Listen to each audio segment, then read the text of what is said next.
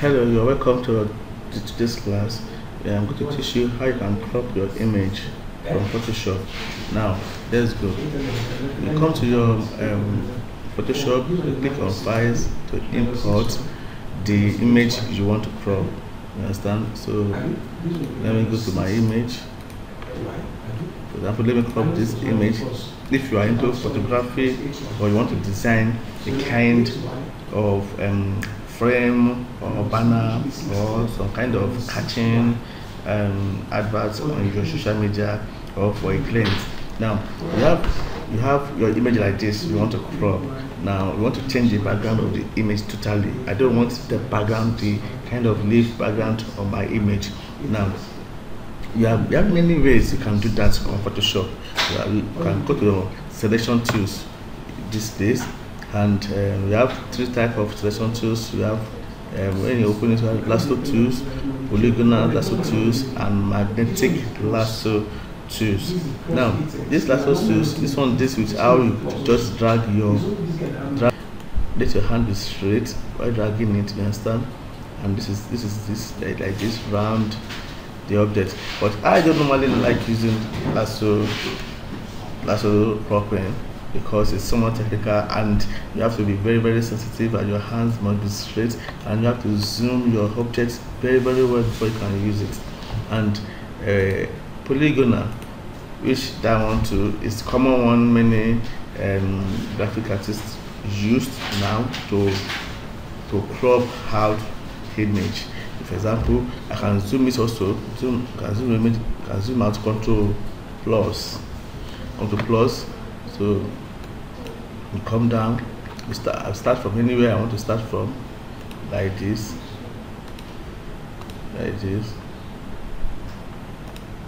Don't mind if my hand is shaking, or let me use my hand, let me use my mouse keyboard.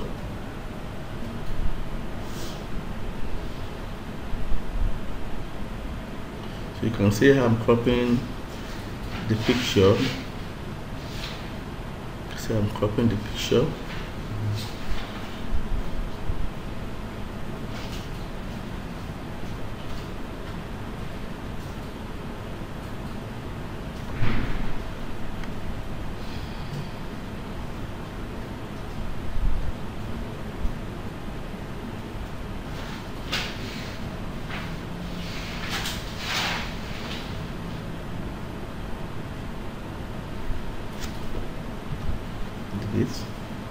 If you have any like a kind of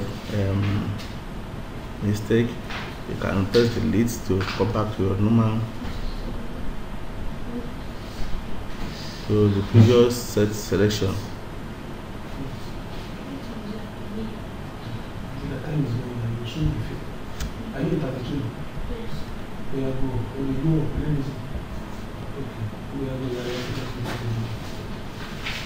Hope you are following us as we are doing it.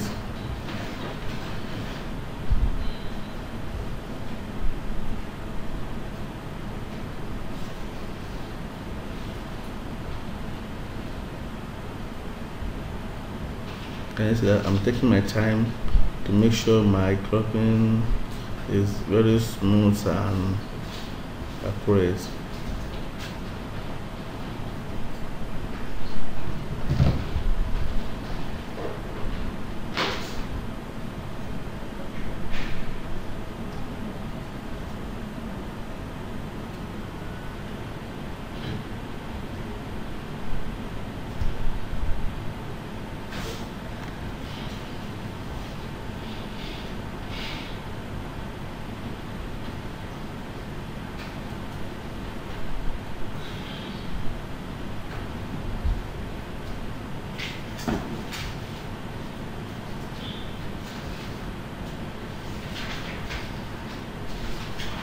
Now, in case, let me show you something. In case as you are cropping, something like this happen, you understand? Don't be worried. All you need is just to come to this place, click on this hard selection, click on it, then continue your cropping. You don't need to say, wow, do I have to start all over again? No, just click on add selection and continue your cropping. Let me zoom it again, Ctrl plus, then you continue from where it stopped like this. I continue like this.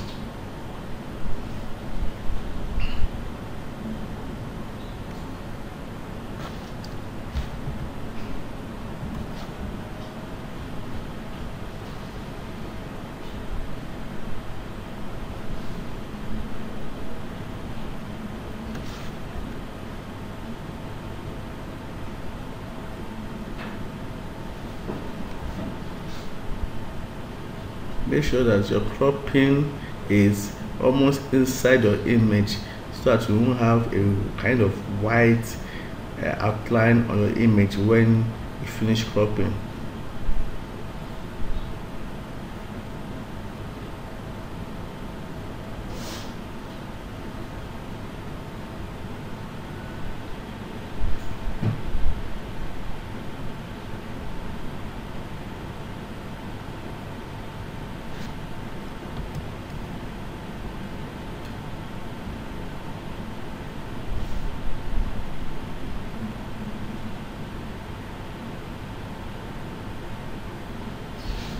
And you can see that I'm through that now. And now I want to show you how this add selection works, because now you know mistakenly my cropping joined together at the middle of my cropping. So if in normal days someone will have to come back from this start or start again from the scratch. But I press add selections and I continue my cropping, and at the end you come to this place. Make sure that I enter into the former cropping and try to link it up with my new cropping, like adding it to the former one like this. Can you see it added to the former cropping? So you can see I don't have any fear of anything like that occurring while cropping. Now after my selection, how do I get my picture out? There are many ways you can get a picture out. You can Ctrl C, Ctrl N, which is another new tab. I can press another new tab which is I was using like A5 before, landscape, right? Then Ctrl V. You can see my picture is there. You can maximize it, make it big. Down. You can see that there's no background for my picture. It's all plain white background.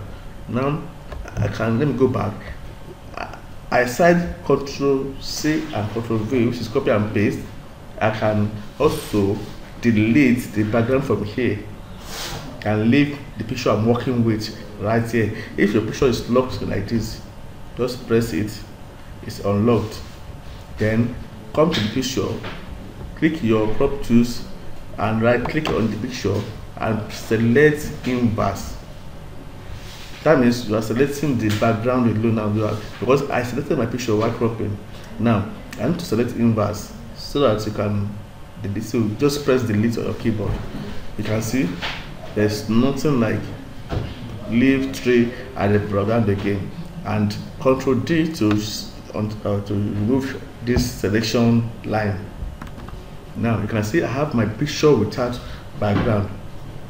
Can you see? You can treat the picture to make it maybe more, add some effect to the picture by go to image, adjustment, then vibrance. So which is you can add. You can see, let me show you. You can see the picture is changing from being light, you can see, and dark and more shiny. Now okay, now my picture is now cropped and treated, so I can pick any background I want to put under. Go to your open, then select any background you feel like. Let me go to, if I have any background, let me to download. Okay, let me go to download. Okay, I'm in download already. Let me check any background picture. Let me pick this one. So do I have any better background here? Let me pick this one like this. Now I have this background So I can choose anyone. I can choose any background I want. So I can pick. So let me pick my pick 2. Then go to carry the picture and drop it where you want it to be, like here. Now this is the picture. This is my background. It's my background. So I want to make it the background of my design. You understand? Like this. So I will just go to my layer, like we did in our last class, how to use layer. Bring this layer up. Can you see? So I have another background for my picture. Can you see? I can give it a kind of plain background if you like. I can come to my rectangle tools and draw a rectangle. So I can put it at the back of the picture like this. Can you see? So you can change the background of your picture. Like I have my image here and I want to put apple maybe on the image so that a kind of a message of love, like that. Now let me go to my file and pick any image like that. Okay, I have apple. Okay, this apple. Now let me import it. Now let me take it from here and put it on my work like this. It's big. Wow. So now I have to press Ctrl 0 and resize it to my normal page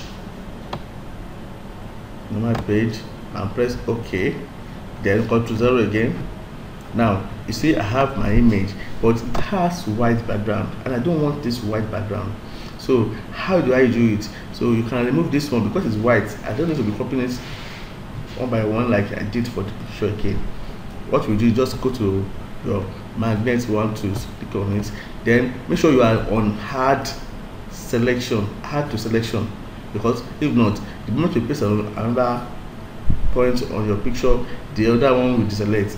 So now I press add selection and I go to my image. Make sure that you are clicking on the layer of the apple so that you will be cropping another picture. Now click on it like this. You can see it's all my background was selected at once, but I still have some that I need to touch, like the bottom of this apple. So I'll click on it again, click on it until there's nothing that's selected. You understand? You can see that the shadow is not showing again. Click on it, but there's the element of white. So you can see apps and this place too. Now you can see I use magnetic one tools to select all the plain background. Then on my keyboard I just press delete. Wow, you can see I've removed the background of the apple. Ctrl G to remove the something. You can see also I can now resize this like this and put it anywhere you want to put it. Now I can now write on it by putting apple love.